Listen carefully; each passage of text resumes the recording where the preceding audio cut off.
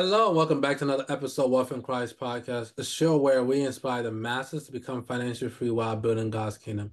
On the podcast today is just your boy Dami, the CEO, and today we'll be going over 5 things you can do to prepare for economic downturn. As you've probably been hearing all over the news, is the coming of a recession. Inflation is going up. We have two negative GDP quarters. All these different things are a sign that the economic will be changing very soon. People are getting laid off at certain tech companies. Those are all different signs to show you that something is brewing that will change the economy. And if you're not prepared, it can be very harmful to you. So number one thing I want to talk about is one, increasing your income. It's important to increase your income. Inflation has been going up month after month. Last month, I believe, was almost 9.1%. So that basically means the cost of you buying bread, the cost of you buying cereal, milk, eggs, the regular necessity that you need to survive is now more expensive.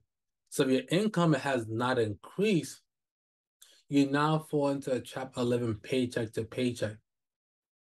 And recently published, 64% of people are actually living paycheck to paycheck. So there's either two things you can do is increase your income, which is goes to asking your supervisor or your boss for a raise. That's one way. Two is starting a side hustle like Uber Eats or DoorDash, or even starting a side hustle, whereas you're doing tasks, on Task Rabbits.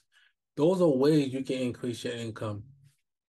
Or the other option that you can increase your income is to reduce your expense. That can mean that you stop going out to eat 3 times a week. It may mean that you go out to eat 1 time a week. That may be you not buying coffee every day at Starbucks or Dunkin' Donuts. That could be you making coffee in Starbucks at Dunkin' Donuts.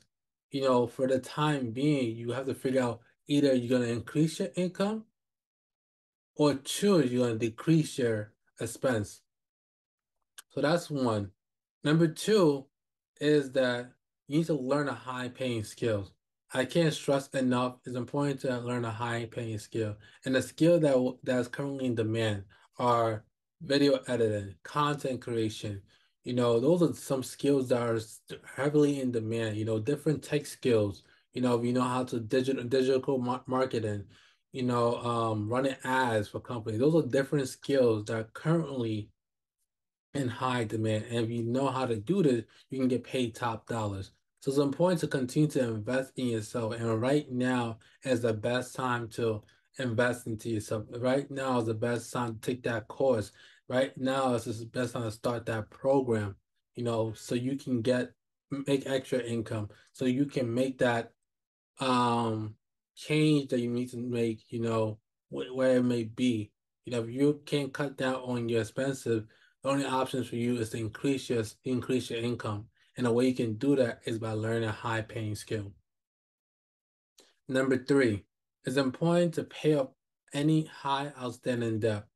As interest rates are increasing, so that means that if you have debt on your credit card, the interest that you're paying on a month-to-month basis will continue to increase. So let's say you're paying 12%, now you'll be paying 14% because of interest rates has increased. And you'll continue to pay higher and higher as long as you have that outstanding balance. So it's important to not maximize your card if you can't afford it and just use your card for things that you can afford. So if you can't afford that new iPhone, from money that you've been making, don't buy the new iPhone on your credit card because the interest rate they're going to charge you is not going to make sense. So it's important to take a step back and realize where can you actually cut back? What are some goals that you may have in terms of buying things that you can push back a bit so you can pay off this debt? Because once you pay off this debt, you will have more freedom and more wiggle room to do other stuff, such as investing, such as, going out to eat. Number four is to build your saving accounts to invest. Right now with interest rates going up, and saving accounts are now looking more interesting, because, you have banks giving as high as 2% in some cases, or 1.3%, depending on what bank you use for you having your money in the account. So this is a way for you can build up your emergency fund. This is a way that you can build money up um for anything that you may need to buy, a sale for a house, sale for a down payment for a car note. These are ways you can do that. Most people don't have $1,000 for emergency fund in case of emergency. Most people don't have $1,000 in case of emergency. So it's important that you first build that base of saving. Once you get that $1,000 or what, it's at least 6 to 12 months, which is what's recommended, you know, um, in that saving accounts, then you can think of investing, which is my next thing. Is look for opportunities such as investment opportunities or business opportunities. This is the way the wealthy continue to get rich because they take advantage of times like this where the economy is preparing for a downturn, where things are on sale. The best time to buy things at the store is when things are on sale. So it's just like Warren Buffett says, when people are being greedy, you want to be fearful. When people are being fearful, you want to be greedy. Right now, people are being fearful because a lot of different things are uncertain. So many different factors are playing into the economy. A lot of big companies are stopping hiring. Companies are laying off people. These are all signs that something may be brewing, such as the economy downturn. So if you're listening to me, you're watching this video on YouTube, it's important to have money saved up outside of your emergency fund, in case you lose your job or something happen, to be able to invest, so you're able to capitalize, take advantage of these opportunities. Just as in 2020, March 2020, when the market crashed, a lot of people wish that they had that money to invest. But now is a possibility the market may come down and you will have an opportunity to invest.